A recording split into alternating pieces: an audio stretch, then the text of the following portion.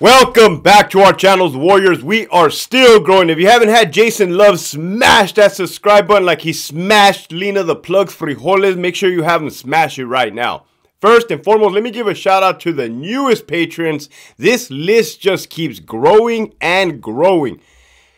Phoenix, Steve, Abuelita, Irma, Trailero 760, Trevor, Main Jail Yard, Erasmo, Benny, Sergio, Grant, El Skid, Joquez, Nathan, Hobie, Cat, and G. We can't forget New Boot. If you haven't signed up to that growing list, you are definitely missing out. Make sure you hit that link in the description below. This episode right here, man, just how I started off the intro, there's no way in hell. There's absolutely no way in hell. But before I dive into that, man, I thought about another Captain B story. You guys be loving some Captain B, right? I don't think there's enough material to carry on in a whole full episode, so I got to leave you with this gem.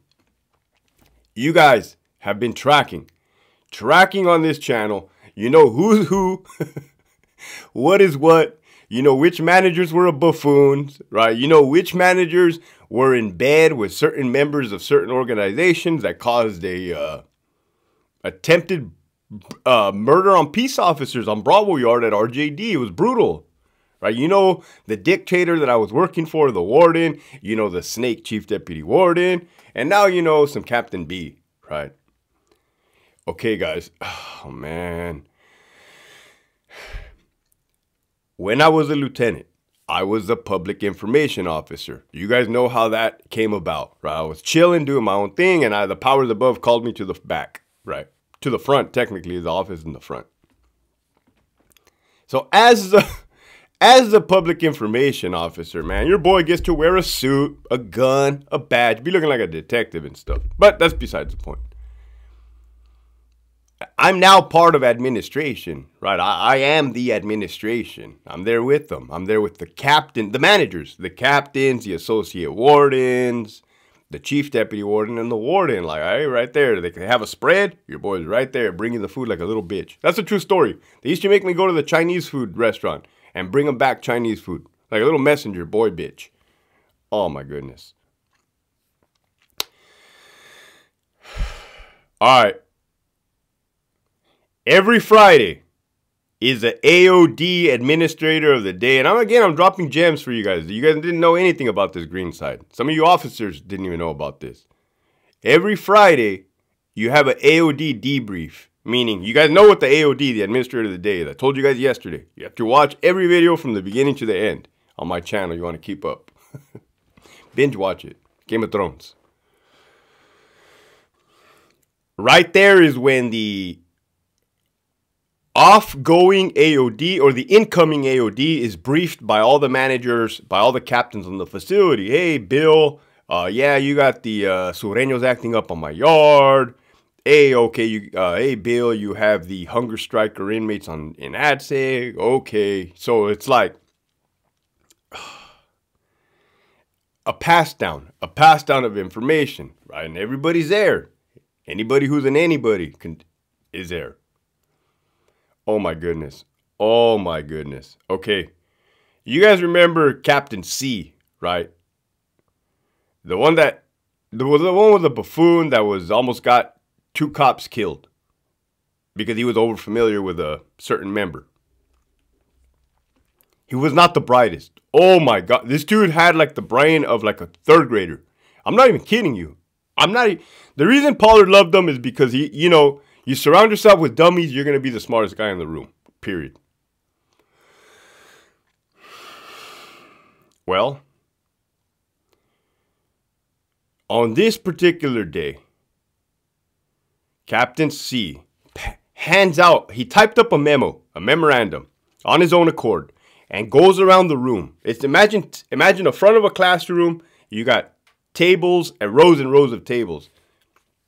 He starts handing out memorandums to every person in the room. Boom, he hands one in front of me. I'm looking. Captain B, right? Our boy Captain B, the wild one, looking at this. And this is what the memo said. All right. Captain C was on Bravo Yard. Bravo Yard was a level 3 general population, GP. You had every race on that yard. Blacks, whites, Mexicans, and others. GP, mind you. Echo facility, E-Yard, is a level 2 non-designated program. That's the whole mixing of the non-designated. If at first they fight each other, if you're an active member of a certain gang, you go over there, you get off on the first weirdo look you see looking, and you boom, boom, boom, then you get off that yard, right? Per inmate politics, if you're an active general GP, you cannot be on that yard. Simple, because it's considered a 50-50 yard, as they say. It's not designated. You got people with bad paperwork on that yard. You got the Menendez brothers on that yard, maybe. From time to time, telling you, Donovan was so weird with it. From time to time, you would have inmates, I don't know what's going on here, go from Echo Yard back. Maybe they would gain points. Maybe they would get a couple points and catch an RBR, possession of a weapon. Yes, they were making weapons out there, plenty of them. And they would go back to Bravo Yard. Well, if you're a Southsider, a Sureño, there's no way in hell you can't. It's not possible. It ain't going to happen. You cannot have been on Echo, chilling, posted, programming, allegedly, and then find your way back to a GP yard. It's not. You're going to get your ass kicked. You're going to get stabbed. You're going to get killed. Period. That's just their rules, not our rules. If it was our rules, everybody would just be getting along, chilling, smoking weed and being on their iPad. No harm, no foul.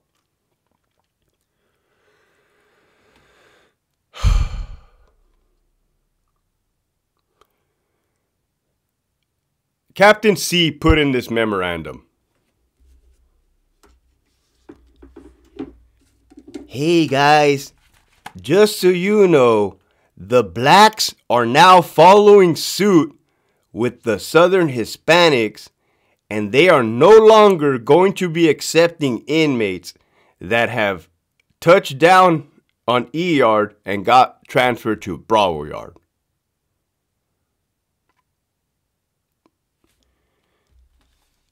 Captain B, being Captain B in front of the whole damn class. Now, mind you, Pollard, the warden, he went home early that day. So you had that chief, the snake. She's sitting up in the front of the classroom. You can tell her arrogance, her ego. I don't know how.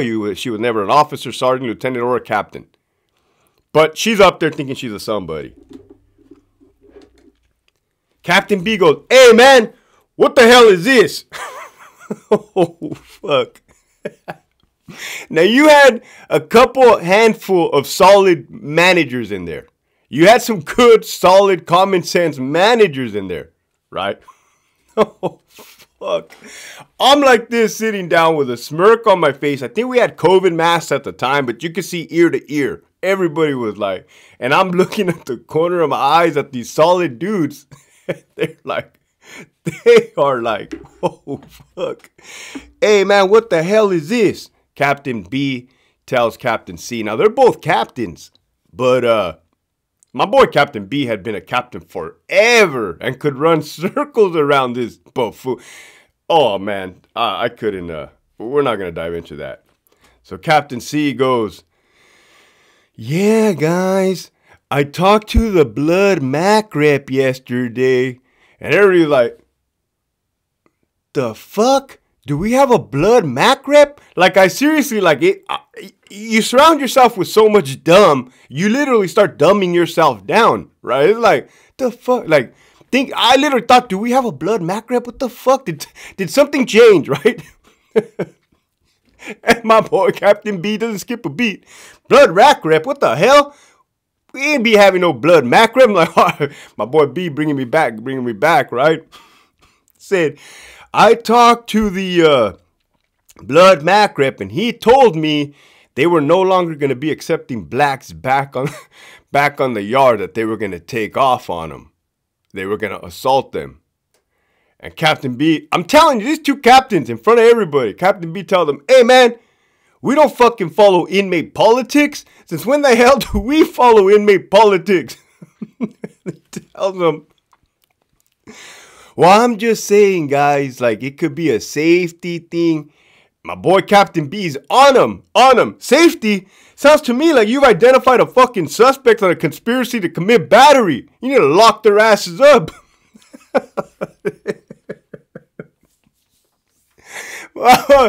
Oh, man.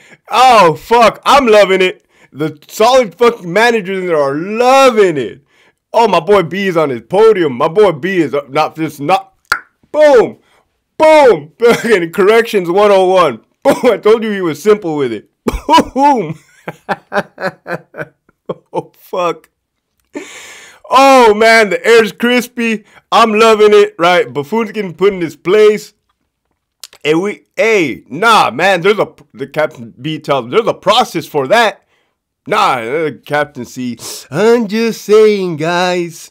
Nah, man, you're a fucking captain. Make a decision. Oh, fuck, you're a captain. Make a decision in front of everybody. Well, I just was thinking about the safety and the security. B tells him again, hey, man, like I told you, there's fucking chronos for that. Handle your business. Oh, fuck. Oh, no. In my head, I'm cheering. Like, fuck yeah, about time somebody put this fool in place, right? Daddy Pollard wasn't there to fucking coddle him. Now, I told you it was a snaky organization. You had the chief in the front. She's seeing what the hell is going on.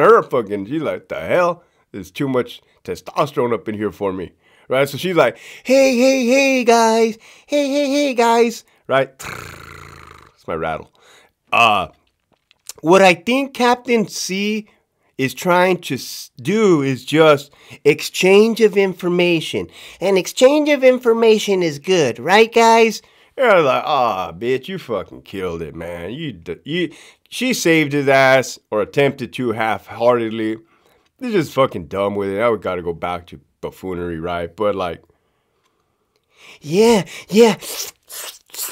ma'am, information. It's like, oh, the fuck, who the fuck promoted this guy 3 times, no less? Sergeant, lieutenant, captain. Oh no, what is going on here?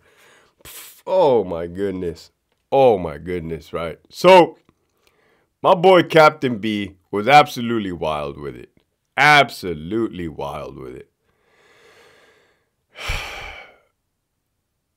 Man, I'm looking at the time and I'm wondering if I should dive into what I'm about to dive into. I might as well. I don't feel like making 2 videos, right? When I fucking started this episode, I told you smash this subscribe button like the homie Jason Love smashed Lena the plug.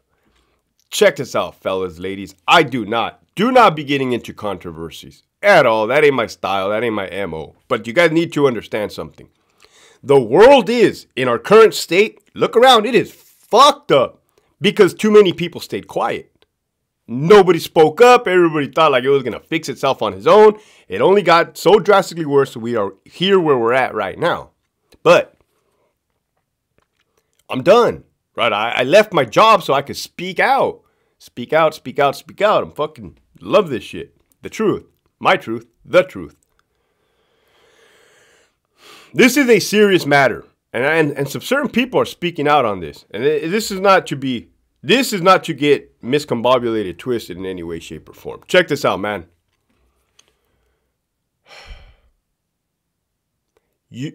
Again, this is not to dive into controversy. This is to identify a problem and to identify a solution for the masses. There's probably a lot of young men watching this. Man, some girl told me her 11-year-old kid watches this show. I gotta kick back on the curse words, right, for the youngsters.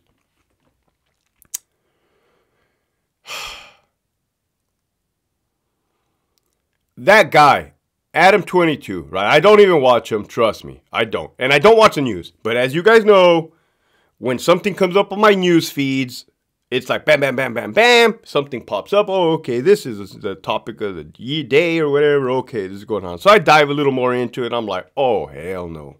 Oh, no. This guy, if you don't know who he is, he's like a podcaster guy. He married a porn star. Strike one. He had a child with a porn star. Strike two. He would film himself and his spouse getting their thing on with other females. I forgot how many strikes we're on right now. Probably strike 3. He recently let her get boned down by an individual called Jason Love, right? Big old 7'1". It said, somebody said 7'1", brother. Oh, man. I'm not kidding you, right? I'm not freaking kidding you. Strike 5. Everybody's out. Everybody's lost the game, right? Well, one homie won. One homie's winning. Straight winning. Straight winning. Rightfully so. Check this out, man. And I've been on this YouTube for like 7 months. My wife would always be, right, I'm happily married as can be. You see my smile from ear to ear every morning. Here we go. My damn dog passed away 2 days ago, man. I used to make so many jokes about kicking the poor little boy. And never did put hands on him, right? Oh, my goodness. So, she would always tell me, why don't you talk about how you are as a husband? Why don't you talk about how you relationship? I'm like, holy fuck. There you go. There you go, trying to get involved in what I'm doing again, right? There you go, trying to add your 2 cents. As my friend that works at RJD, lieutenant type, Calipat type, ISU type, would say, hey, women, females, they like to put their twist on things. I'm like, there's my wife trying to put her twist on my podcast, right? My channel. Okay, guys, this is what she wanted. Wanted me to talk about relationships. I never did, right? Because I'm not good at relationships. I'm not good at that. Ain't my fucking style, right? I didn't write a book on relationships. But if it's one thing I know, it's females. Okay. Through my research. Okay. I would consider myself an old soul. You guys know what an old soul is. Somebody that's like in the classics, in the classic time frames, right? You got the good music, you got the milkshake, you got the old, you know, the good times. Let the good times roll, as they used to say in the old days. I would consider myself an alpha male, right? Period. You got your alphas, you got your betas, there's another one too. They're more of a lone wolf.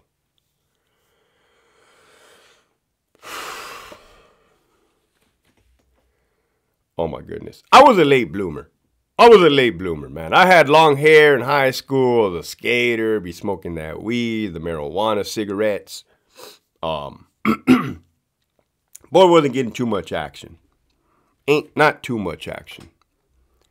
When I joined the Army, oh my God, man. It was on and cracking, right? It was on and cracking.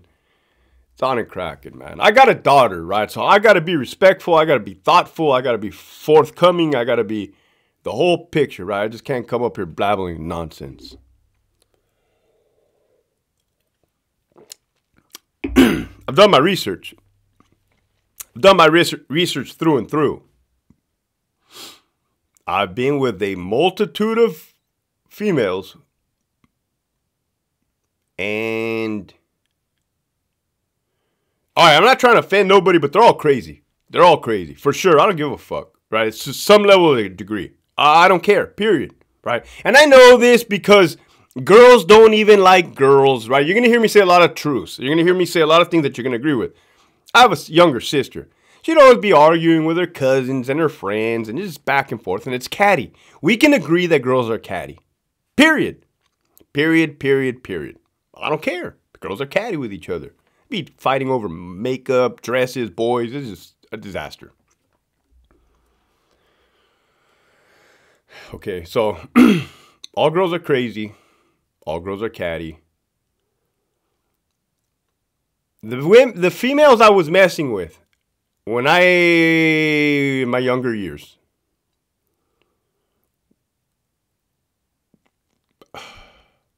were not wife material. In the definition of wife material. And I knew this, man. I'm not fucking dumb. I'm not dumb. Like, yeah, I was abusing a lot of substances, alcohol, drugs, and having a good time, but I'm not oblivious to the world. I see who's who, what's what. Like, if I meet you the first night and it's on and cracking, like, there's just no way. That's just like Comments, that problem just solved itself, right? With that being said, I told you I'm an old soul. I also believe in like us as cavemen, right? That we're still the mindset. We still have that primal mindset.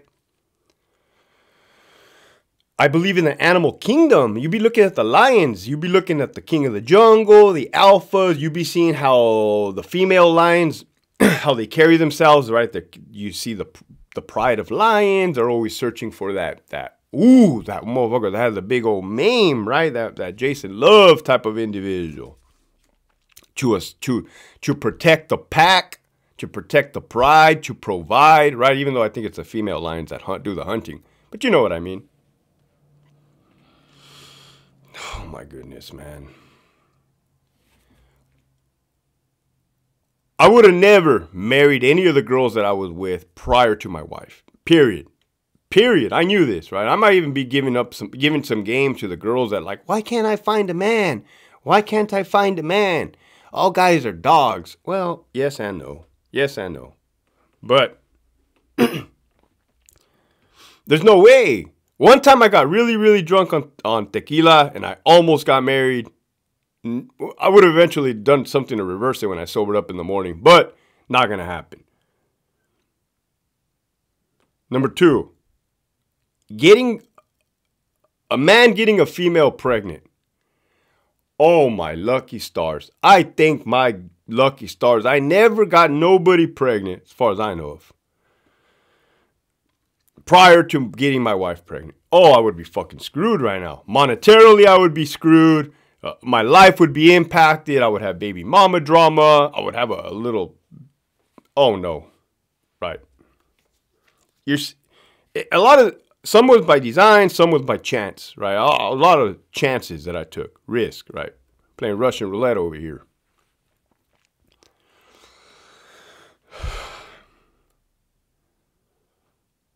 There was a time when I was young that I used to be jealous. Jealous, you would call it. Jealous, crazy. You know, I came back from Iraq with PTSD like a mother. You know what I mean? So, the girls that I was messing with were also messing with other guys. And you heard what I just said. The girls that I was messing with. So, I was seeing other girls. Those girls were seeing other guys. Kind of, we knew it, man. It's like, whatever. You could play dumb all you want. You could play dumb or you could not. Did my feelings get involved in certain situations? Yeah, absolutely, man. I was young. I was dumb. I was a guy. Well, I still am a guy. Even though it's 2023.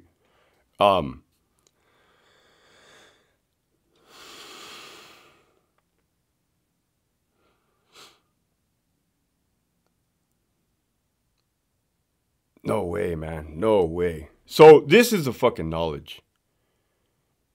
The term nice guys finish last. Yeah, that's true.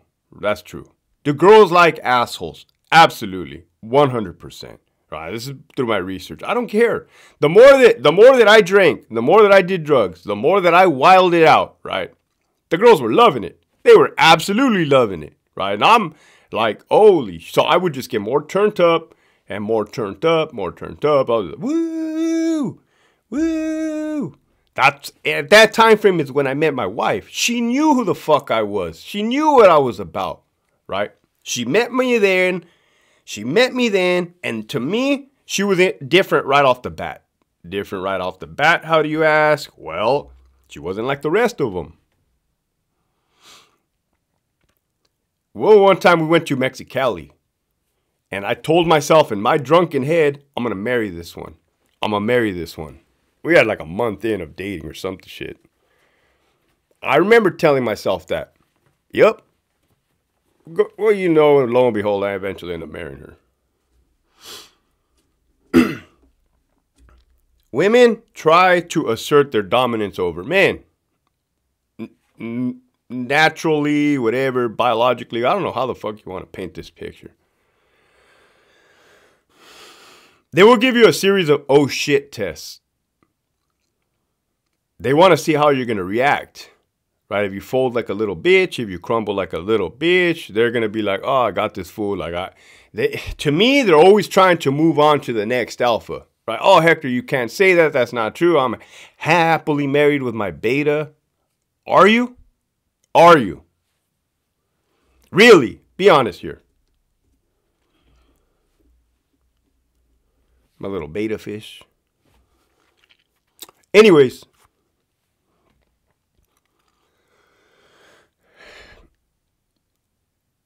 When I got sober, I became a different person. More nicer, more kicked back. My wife kind of took advantage of that. There's been plenty of times when my wife has taken advantage of my kindness, right? And it just sets me back. Oh, hell no. It just sets me back. Sets me back. When I left the California Department of Corrections, right? I resigned. Oh, I was making bank. I was a lieutenant. The breadwinner, as they say. My wife works too, don't get it twisted. But the majority of the income was coming in through my revenue, my occupation. My wife in her head, like I said, man, we're fucking primal. We're primal. Probably thought, more than likely, hey, this dude can't take care of us anymore. I'm keeping it real with you guys, especially right now. For you youngsters, pay attention. Oh, this dude can't take care of us anymore.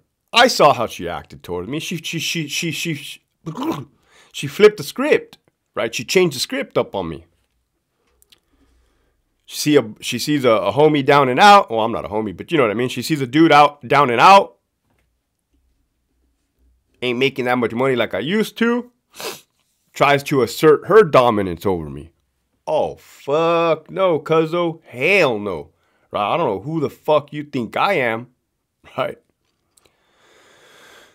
That, I saw that. I experienced that, right? If you go back to my videos, I'm telling you, man, I said I'm going through it right now, guys. I'm going through it. A lot of you guys tapped in and said, hey, I hope everything turns out right. I hope you guys are remembering now when I said I'm fucking going through it. That was my wife attempting to assert her dominance over me.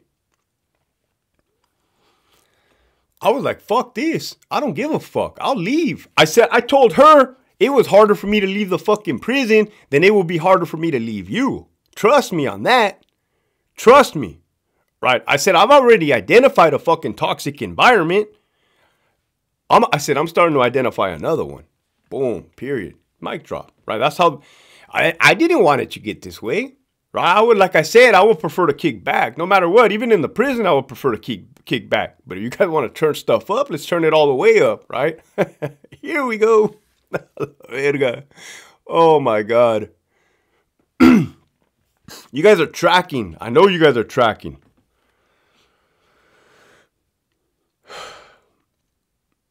Starts with their bullshit, right? Like it went off. Oh fuck, man. She sees me inferior. She sees me less than. She sees me like I can't provide. Like I once used to be that lion for the household. And now she thinks in her mind that because I walked away from my career and I'm kind of like, bumming it right now in a way. I was hustling. I was grinding. She couldn't, trust me, it didn't hit. She didn't see it yet. She kind of doubted me. Strike one. So your boy had to turn it up. Right? I had to remind her. And oh, Hector, that sounds like a dick. You're objecting women. Am I? I didn't cause any of this. Right? I left my job to provide, to do better for my family. Person takes advantage of my situation. Oh, hell no. So, of course, you know, Hector being Hector, I tell her straight up, I think you forgot who the fuck I am. Period. Again, this is why I don't offer relationship advices. I'm not saying it's the best advice. I'm just saying shit works for fucking me and from what I've seen. I said, I think you forgot who the fuck I am. I said, you know who I am. Nothing fucking changed. I said, if I became nice, that's because I wanted the best for this family. Right? I'm doing this.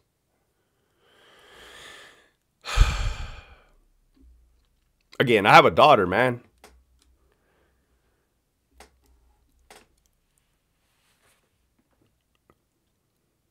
After some bumps in the roads,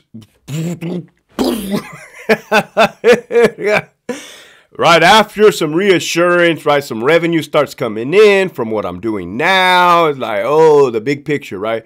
Oh, I see it, Hector. Fuck, I forgot, right? I forgot. Yeah, you forgot. People forget sometimes, right? People forget. Whether you want to set reminders, that's on you guys. You guys are the audience. I don't know. You do whatever you want.